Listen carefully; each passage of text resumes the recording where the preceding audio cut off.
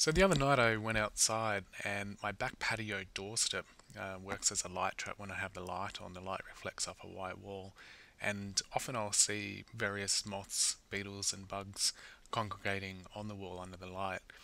And on this night, I spotted this guy, and at first I thought it was some kind of assassin bug or some other kind of bug that maybe I hadn't seen before. So I had a closer look, and on closer inspection, I was very interested to see that it was a bull ant missing her abdomen, or gaster. So I collected the little guy and put her in a plastic container because I'd read previously that the gaster contains, the ant's hard digestive system, and of course the bull ant sting, which, if you've seen some of my other videos, they use very well. So I put her in there, and at first she displayed, most of the common bull ant behavior. She was fairly ferocious, curious, moved around quite a bit, but she quickly became quite subdued. And I'd collected bull ants before just to have a close look at them, and they run around exploring for quite a long period of time. So that was probably one thing I noticed straight away, that maybe she didn't have or didn't want to sort of spend the energy that she had. So basically, I just wanted to see how long she could survive without the gaster. I had a close look at the petiole that joins to the gaster, and it was all sort of dried up and shriveled. I'm not sure typically, how long it takes for that to dry out, but she may have been in this state for a couple of hours or even longer from when I actually collected her.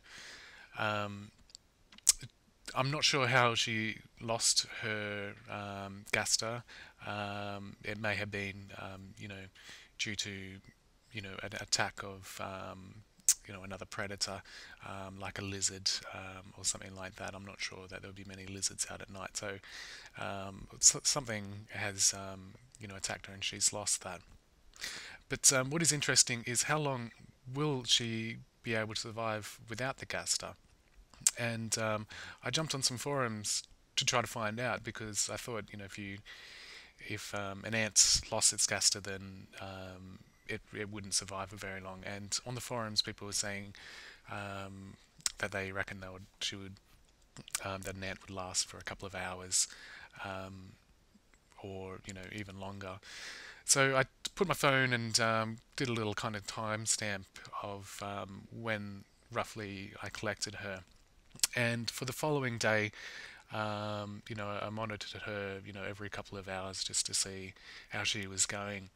And it was apparent that possibly her energy levels were dropping, because when I opened the lid, she still remained fairly subdued, although she did move around quite a bit, but nothing compared to um, what you would see from a normal bull ant.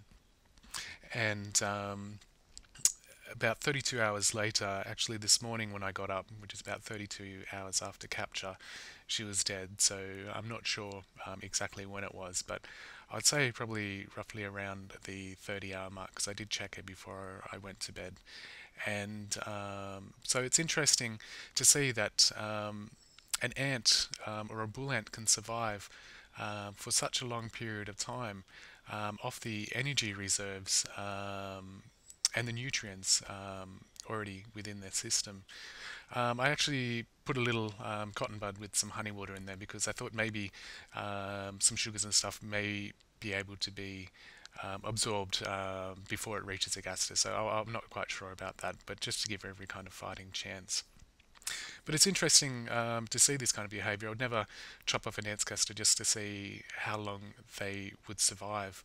And I thought this was a great opportunity just to check out, how long they could live in such a state. So yeah, if you've got any similar observations or have noticed this before, please leave it in the description below. I'd love to find out more about it. Thank you very much.